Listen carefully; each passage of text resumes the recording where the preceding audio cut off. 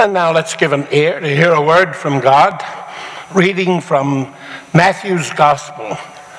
It is chapter 13, verses 44 through 46, which you could follow on page 1041.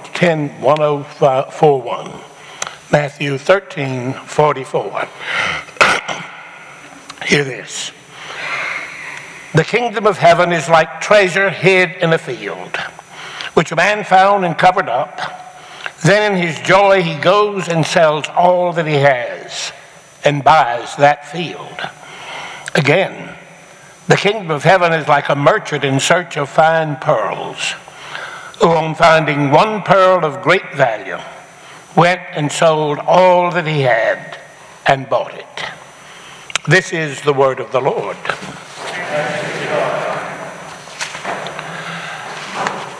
You know, frequently with me, when I approach a text,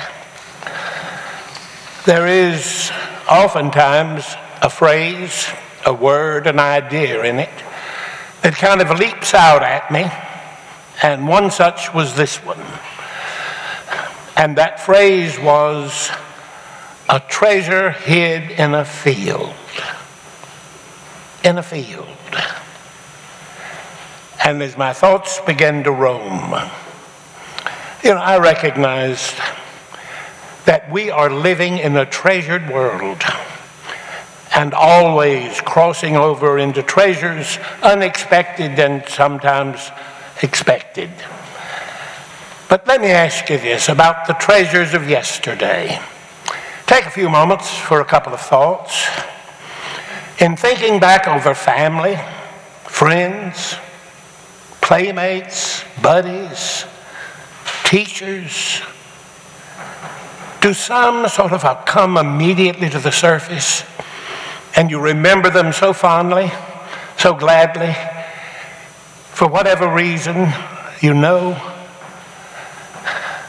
For me, think about the church in which I grew up, my church family, my pastor.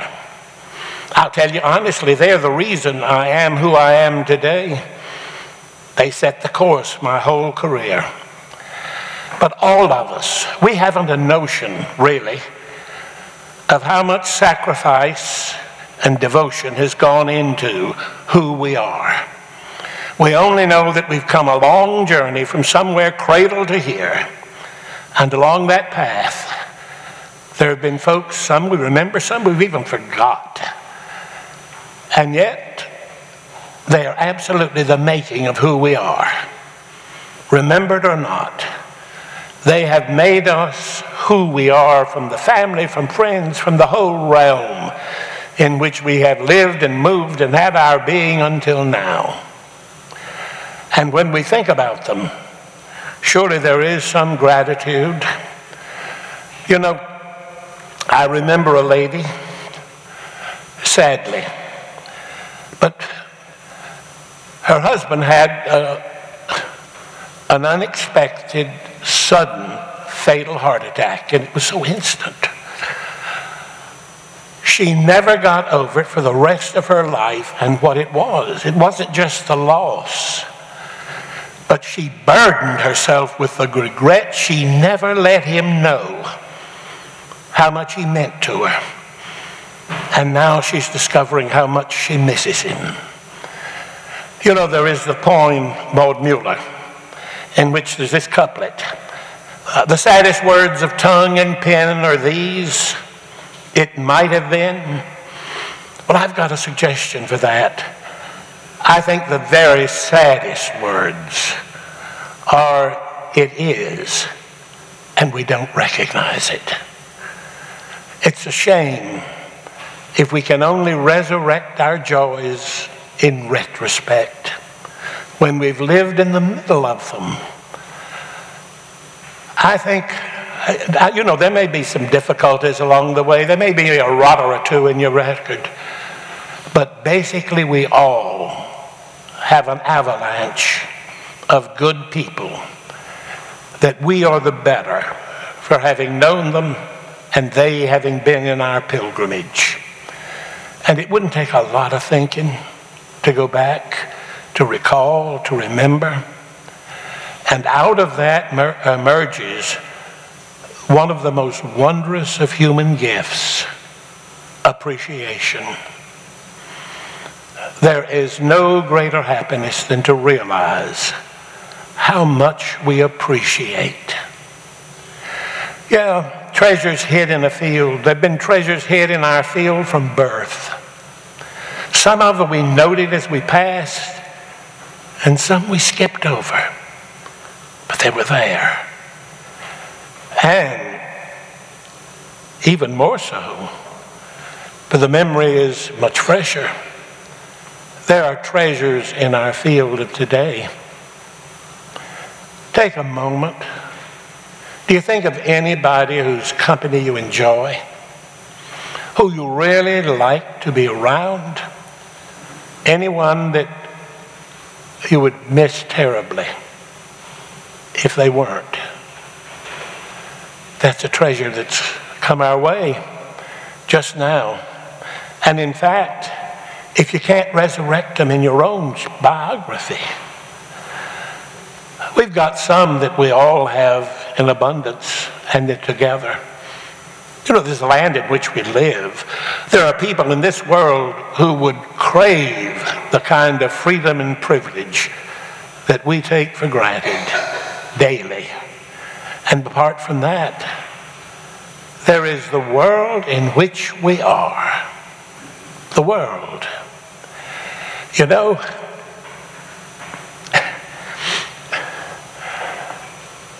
I remember an autumn of long ago when one of those moments when the earth sort of came afire with brilliant orange, red, yellow, and really I thought of and wanted to recite. There's a line from Edna St. Vincent Millay. Oh God, you've made the world too beautiful this year.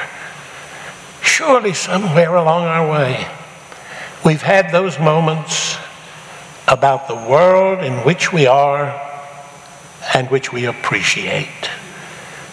You know, even on a day that the sun is bright, the clouds are so billowing, and we're feeling so good that you almost want to sing with Louis Armstrong, "What a wonderful world." Those, my friend, are daily, constant treasures that have polluted our lives from the beginning till now. And you know, if it's been that good this far, do we have a single doubt that tomorrow will be treasure-ridden and glorious?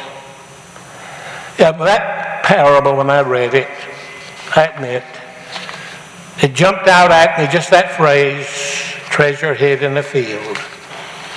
And I thought of all our fields, yesterday, the field of today, and realized if we would but think, we are treasure-ridden, my friend.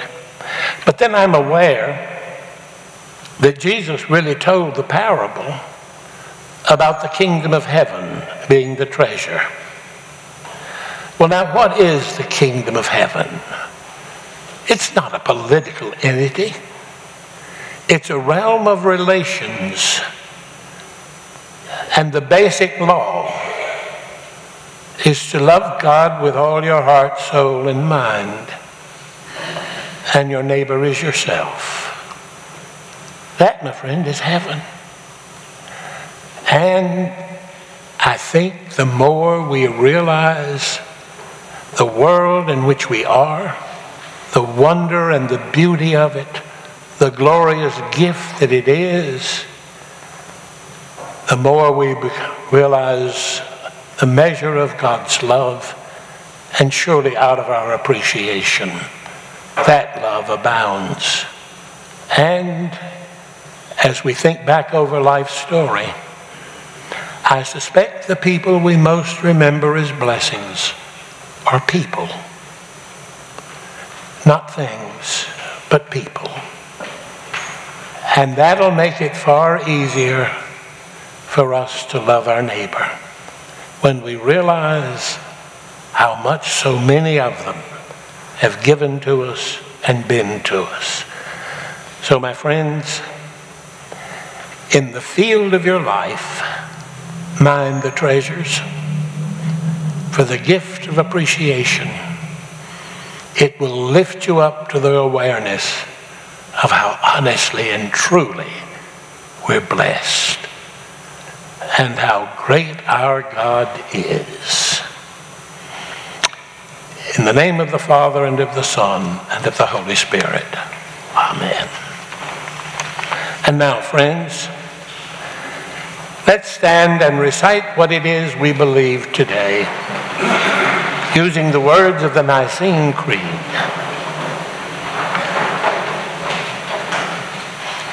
We believe in one God, the Father, the Almighty, maker of heaven and earth, of all that is, seen and unseen. We believe in one Lord, Jesus Christ, the only Son of God, eternally begotten of the Father, God from God, light from light, true God from true God, begotten, not made, of one being with the Father. Through him all things were made. For us and for our salvation, he came down from heaven, was incarnate of the Holy Spirit and the Virgin Mary, and became truly human. For our sakes he was crucified under Pontius Pilate. He suffered death and was buried. On the third day he rose again in accordance with the Scriptures. He ascended into heaven and is seated at the right hand of the Father.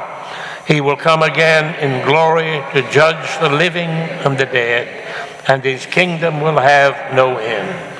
We believe in the Holy Spirit, the Lord, the giver of life, who proceeds from the Father and the Son, who with the Father and the Son is worshipped and glorified, who has spoken through the prophets. We believe in one holy, Catholic, and apostolic church. We acknowledge one baptism for the forgiveness of sins. We look for the resurrection of the dead and the life of the world to come. Amen.